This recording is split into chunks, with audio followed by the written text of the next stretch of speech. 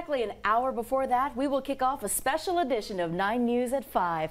We're highlighting the incredible facility that you helped build here. A live look, the freestanding Our Lady of the Lake Children's Hospital. This place is about to get another boost from our annual Driving the Future campaign. Your $50 raffle ticket supports the great work being done there, and it puts you in the running to win a sweet new ride.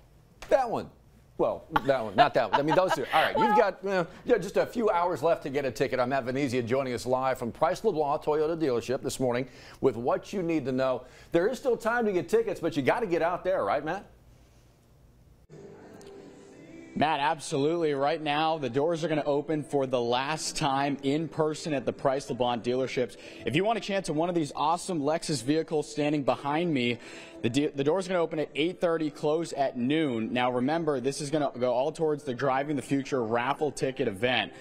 And if you look at some of these vehicles, whether you're a family looking to fill up for a road trip on the weekend, or maybe over here to my other side, looking for a sedan for just yourself, the cars here are going to help you support that. Now, all the proceeds will go to Our Lady of the Lake Children's Hospital. Your generous donations support life-saving pediatric health care efforts for Louisiana's kids. Driving the Future has raised more than $13.5 million over the last 13 years, and 65 vehicles have been handed out. WAFB's Greg Merriweather will pull up 5 more winning tickets live tonight on 9 News at 5. And hey, if you're not able to be picked as one of the winners later this evening, don't worry. You're still a winner because you're supporting Our Lady of the Lakes Foundation to raise money for childhood pediatrics here in Louisiana.